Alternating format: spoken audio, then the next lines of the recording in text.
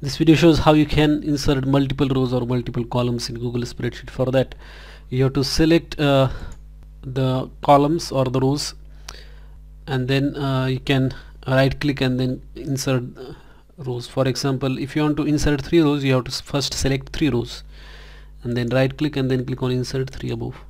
So similarly, if you want to add like insert say 10 rows, then you will have to select 10 rows and then only you can insert 10 rows. Similarly, let us say you want to insert 5 columns, and then just select the 5 columns first of all and then right click on that, and then here you will get the option like insert 5 left or insert 5 right.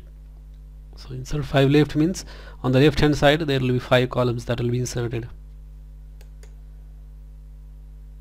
You can see that these 5 columns have been inserted in the left side. So I'm just gonna delete this.